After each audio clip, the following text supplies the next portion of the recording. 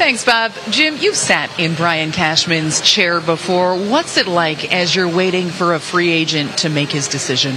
Well, I mean, this is a rare case. I did sit in that chair for about 10 years, but, I don't know if I had anybody the magnitude of this that was, going down to the wire here trying to make a decision. So it's a really tough spot.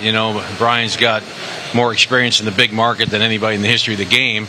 So he, he always keeps it together, and he keeps the room together. But I'm sure he's not getting too many full sleeps at night, And so it's a tough deal. And then, like, today's the real stressful day, and hopefully that Aaron will decide to be a Yankee for life, and we'll see. But it's a really tough spot to be Cash, but he does a great job of not showing that kind of stress to the rest of us. Judge won an MVP last year. He had 62 home runs. He's also a former first-round pick for the Yankees. Another former first-round pick, Anthony Volpe. I remember talking to you at the stadium in September, and you were gushing about him. What do you like the most about his game? Well, I've been a real fan of the player and the young man since we took him. Damon Oppenheimer obviously made the final call, but I was fortunate enough to get to know him and his family quite a bit that year, and he had a full scholarship to Vanderbilt.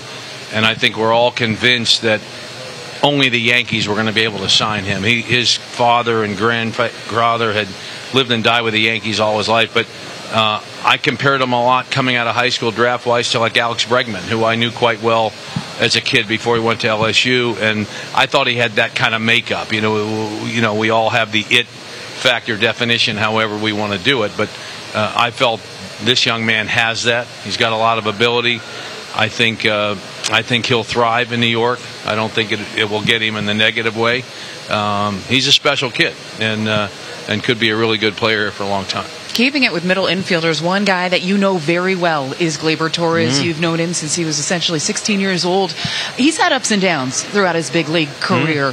What have you seen from him last season, and why do you think that he could still potentially get a little bit better? Yeah, I think last year he made quite a bit of progress. Again, I think the way the game is the last 4 or 5 years, it became such a home run driven, pull the ball all the time in the air, try to get the ball to the ballpark. And Gleyber had 38 home runs in 1 year. And I think he can get a little bit pull happy. I think when he's going good, as we saw last year, he centers the ball in the middle of the diamond, right center field, and is a very, very advanced hitter when he does that. So it's kind of like some inconsistency still, but I thought he made a lot of progress from the year and a half before last year. And I think we saw when he's going good, he can still be that guy that's capable of playing at a very, very high level.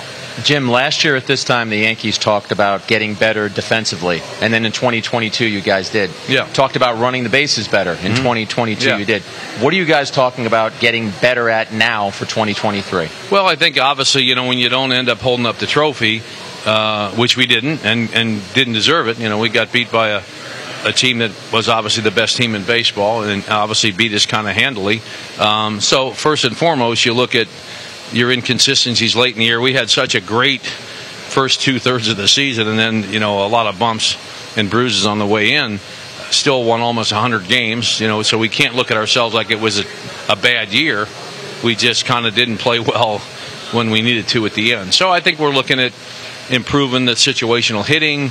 Obviously, we struck out 50 times in 4 games, and we got a little bit of a lesson on how to do things across the dugout there. They hit the ball the ballpark when they needed to. They situational hit really well when they needed to. And for the most part, we did improve in a lot of ways.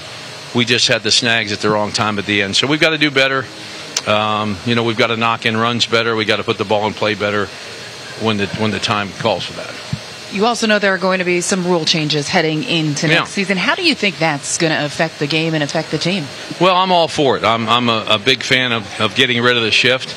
I don't like it. See, when the league average is 230 and people that are good left-handed hitters hit what I would call line drive singles to right, and they're out at first base. I think it's going to put some athleticism back in the game. I think we'd all agree that how we grew up in the game, a lot of people played second base the last 4 or 5 years that won't be able to play second base anymore. And I think there'll be more base running attempts, more steals, more hitting behind runners, maybe more first to thirds. I think it'll be better for the game. I think the fans need a little more action besides upper deck or 3-run homers. That's going to be good. I think it's going to really help some people like Rizzo and the kind of quality left-hand hitters that aren't runners, and they've been really kind of, disadvantaged by the shift. Jim, we won't take up too much of your time. Thanks for stopping by. Thank you all. Always enjoyed it. Send it back to you, Bob.